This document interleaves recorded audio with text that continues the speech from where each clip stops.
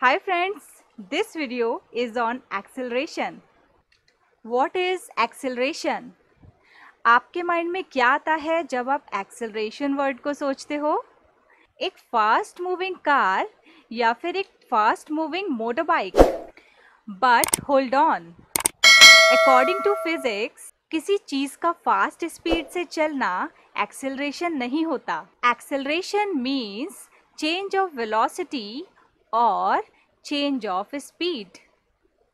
Acceleration is equal to change in velocity divided by change in time.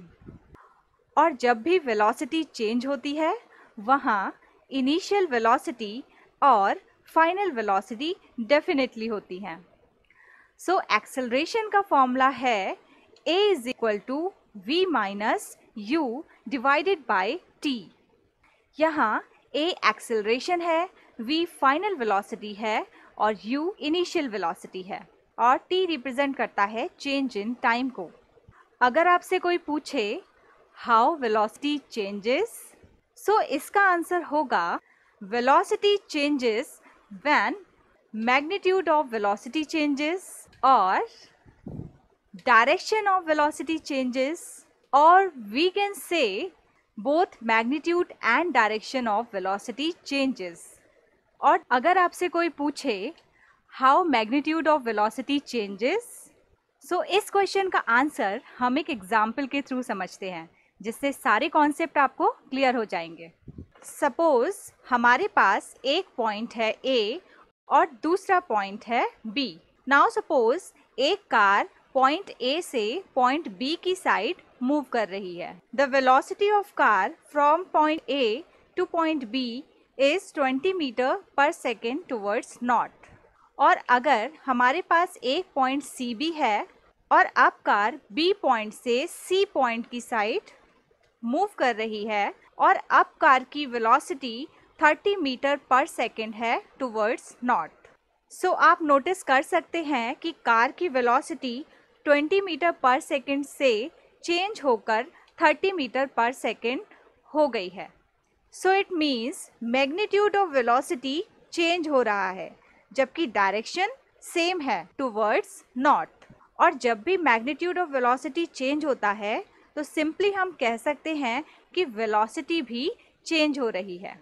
सो यहाँ पर A point से C point पर velocity change हो रही है, hence the body of car is accelerating. अब हम समझते हैं how direction of velocity changes. It means velocity की डायरेक्शन कैसे चेंज होती है. सपोज हमारे पास एक कार है जो पॉइंट A की साइड मूव कर रही है. अब मान लेते हैं इसकी वेलोसिटी 10 मीटर पर सेकेंड है टूवर्ड्स नॉर्थ. अब अगर कार A पॉइंट से मूव करती हुई किसी दूसरे पॉइंट पर आती है और यहाँ पर उसकी वेलोसिटी 10 मीटर पर सेकेंड है, लेकिन कार की डायरेक्शन चेंज हो रही है towards waste, so we can say direction is changed. It means velocity is changing. और जब भी वेलोसिटी चेंज होती है तो बॉडी एक्सेलरेट करती है. अब हम समझते हैं how to calculate acceleration. Suppose एक कार पॉइंट A पर खड़ी है. It means car rest position में है. अब इस पॉइंट पर कार की initial velocity u is equal to 0 metre पर सेकेंड होगी. Now suppose car A point से B पॉइंट की ओर मूव कर रही है. सो अब कार की final velocity v is equal to 20 metre पर सेकेंड होगी. लेट्स सपोज पॉइंट A से पॉइंट B तक मूव करने के लिए कार को टोटल टाइम लगा 5 second. It means t is equal to 5 second.